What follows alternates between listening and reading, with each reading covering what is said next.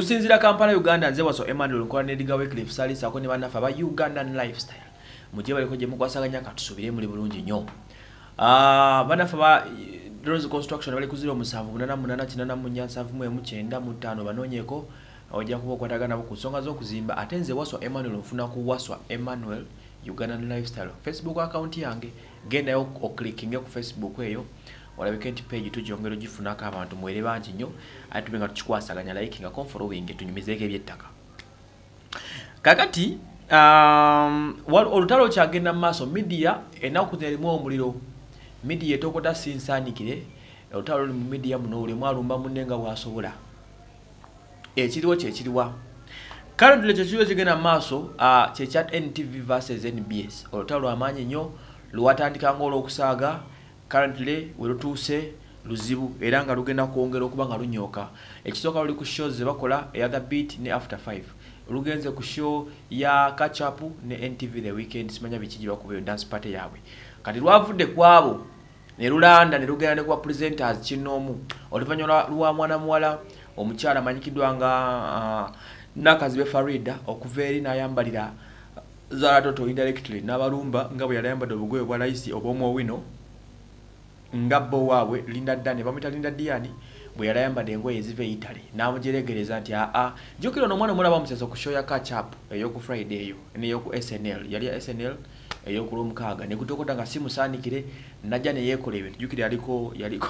yali muyimbi yali dance of course ne yeekola ebintu so Nakazibwe okumujerega nga wayambadde obugoye bwa layisi obutasana ku seeti ayambaleko nga Linda Diani balina okwambala munange kino kyatabudde omwana omuwala ani ono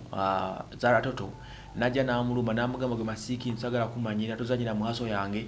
tosobola kundiisa saagala kunsiriwalirako funa obudde bwokola ebyo bikugasa neesonywa nezemanyi gye ntobye n'amugamba nti ze Zahara tongeraganya ku baana bakatandika kukola mu industry eno ze ndi field marshal obudde obusinga maze nkola ebyakabi don't kuneesimbako oluvannyuma ne babawo tweet endala efuluma nga kigambibwa nti ono omwana omuwala yabadde yeetonze olw'ebigambo era katwiti kano kaali kagamba nti hello trips I want to apologize at Nakazibwe biki for the tweets I made but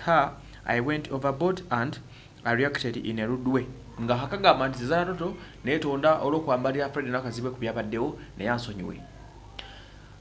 Zahara avuddeyo n'agamba I can't apologize to any person. Zahara agambe account eyetonze eri fake. Yenga Zahara inza kwetondera muntu yenna. Era bwati bwatugambye. Lol, laugh loud. Do you have an idea who I am? Or you just hear my name? Why are you so desperate? I can never ever apologize to nobody who don't feed me. Keep up with your fake Twitter account. Otherwise, mutankula ekiwundu oni agambe sisobola kwetondera muntu atasobola kundiisa omanyi oba mpulya bulizi ontegera butegeezi gwe atamanyi mbuza aka Anderson omuntu asobola kunyola Zahara kati omutuufu mu kuvuma n'okwemula ya Anderson omwana yavuma Zahara juzi Zahara yafuma Anderson juzi katamufiireko bufiizi so Nakazibwe oli mukweteeka mbigere by'emmandu eno ejja kutwalaganya muganda wange jjukira pressure yali y'amaanyi nnyo nga abantu bali kugamba Zahara yetonde olwokuba nti yavaayo n'ayisa amaaso n'olugaayo mu mukyala Faridah Nakazibwe ovuki abantu balowooza Nakazibwe is class above okusinga ku Zahara Totto bwe balowooza abantu so si byendowooza nze but abantu balowooza so bamuforsinze weetonda bagamba nze kajajja kadofe sisobola kwetonda tebakulimba gwe ngakwetonda masiikini ng'olisaani so that is what is happening in the media industry twaluvudde ku TV kali ogenze ku bantu beya nakozi naye gwegino so tuwaka comment ka wansi n'otubuulira ku bana babiri ani alina okufuga munne ani sini ani amacha